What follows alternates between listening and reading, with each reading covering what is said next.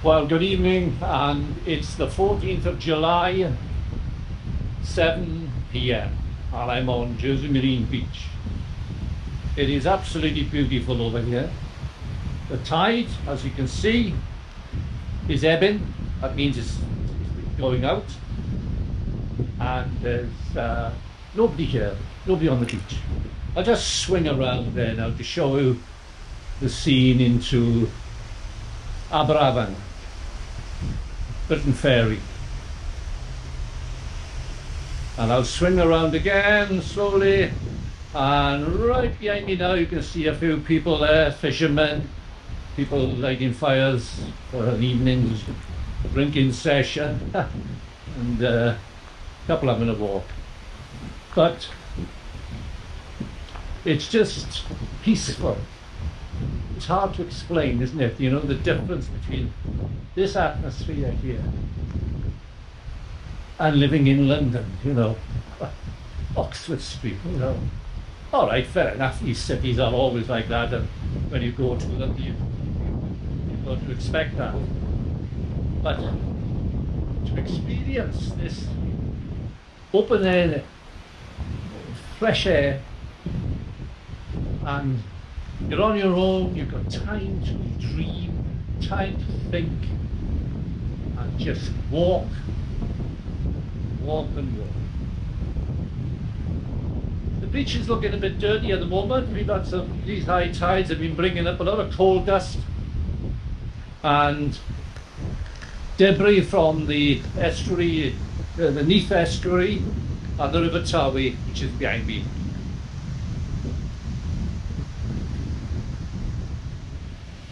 Right over there in the distance is Devon and Cornwall, and it's pretty clear tonight.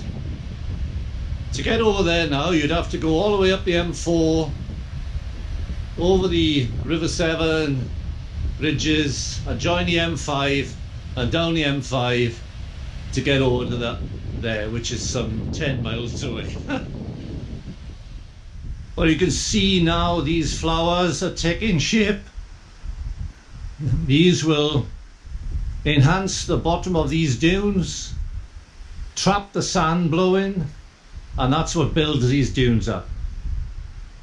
That's all they need now is a drop of water, but they ain't going to get that for the next week. But they're very resilient plants due to these hot climates and sandy conditions.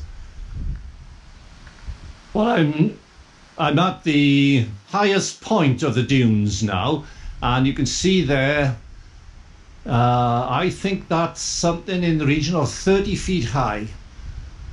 It might not look like it on the camera, but I believe in me, it's about 20, I think, 20, 30 feet high, and building up every year all the way down there towards the River Neath estuary. Of course, this will protect the main roads, and the 483 is just beyond there. When the high tides in the winter come, these should be enough to stop the flooding.